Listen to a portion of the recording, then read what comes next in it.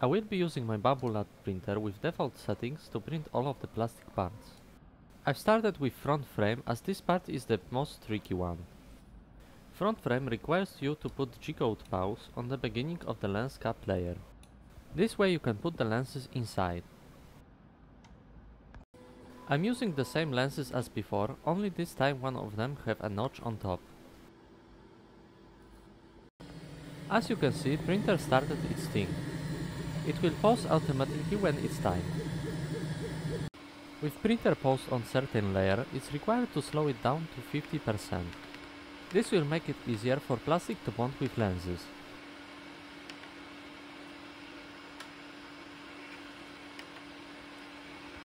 As you can see, it's stopped now and it's ready for the front lenses. I'll pop those two right in and I'll resume the print.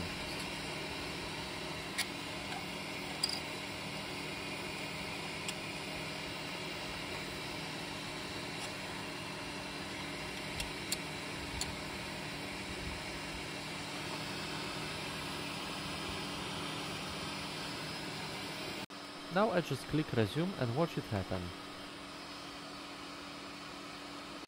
Lenses can lift up slightly due to a lot of air coming from the cooling fan. If that happens, make sure to put them quickly inside.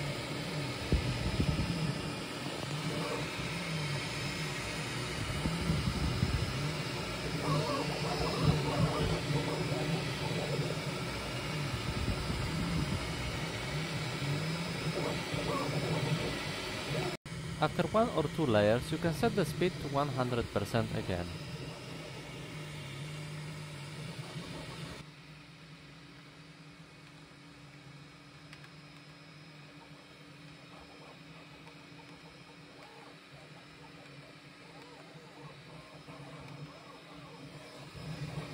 You can now let it do its thing.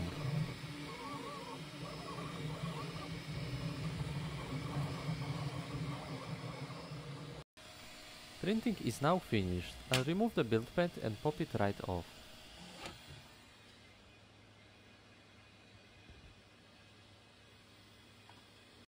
As you can see, the front lenses are perfectly integrated into the front frame. This makes the whole build much thinner.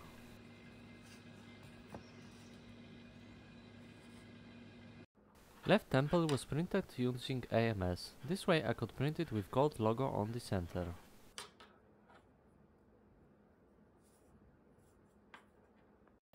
The right temple didn't use dual color, so I printed it separately. I've added simple tree supports to prevent it from collapsing. It's very important to use manual support, as automatical ones generate inside the cable canal. There is a slight discoloration in the middle, but it can be fixed by printing more than one piece at a time. This is my custom video connector board. It uses audio jack to connect the glasses to video source.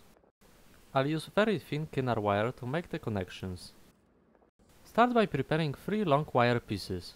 Make sure that the wires are longer than total temple length. All 3 wires are supposed to be threaded through wire canal and go out the other end.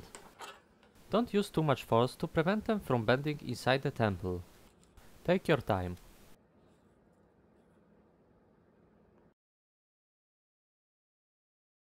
Now that the wires are inside, you can solder the connector board.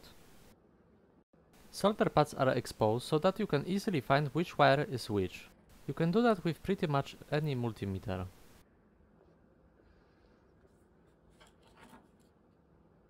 I've connected the video cable to find which wire is which and soldered them to the driver board. I've used alternate solder points. After soldering, I've carefully pushed the board into the plastic part. Now I can attach the connector cover. I'll use my spare soldering iron for that. I've used gold filament for the connector cover as I feel it gives my glasses nice contrast.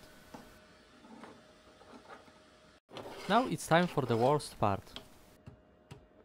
The flat cable installation is a bit tricky as you are required to bend it a couple of places. It's supposed to look more or less like this. I'll try to show you how you can bend it on your own. Remember to be gentle. First, start by bending it backwards like this. Don't use too much force. Now bend it like this.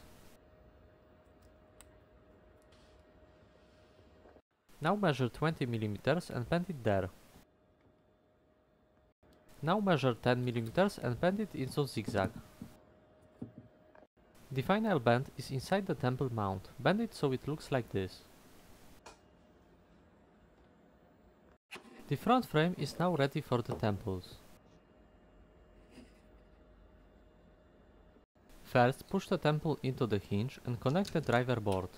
My flat cable is slightly crooked since I've bent it too far. Now you can close the hinge using a piece of filament. Just melt both ends using soldering iron.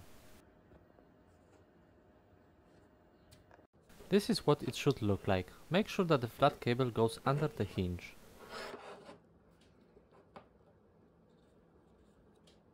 This is the board cover. It's mounted using 4 really small screws. I've also designed a cover with cable holes so that you can use your board without soldering. Cover should snap right into the temple. Make sure it's facing the right way. And here are the screws. Screws should tap right into the temple plastic, so those will hold the cover really well. And now I can attach the left temple. It's done the same way as the right one.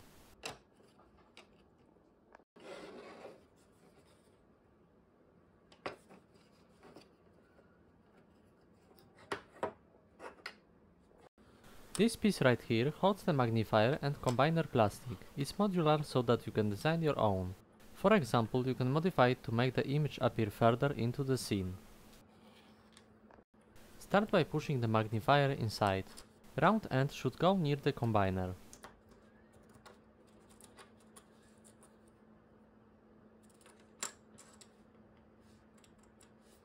Combiner simply slides inside the gasket. You can use pliers if it gives you trouble.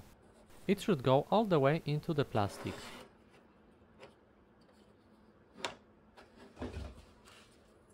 And now push the optics into the plastic frame. It should snap into it. It should be pretty tight.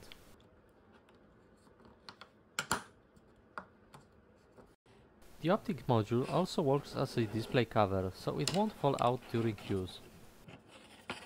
And that's how you can easily make my glasses all by yourself. Thanks for watching and see you next time.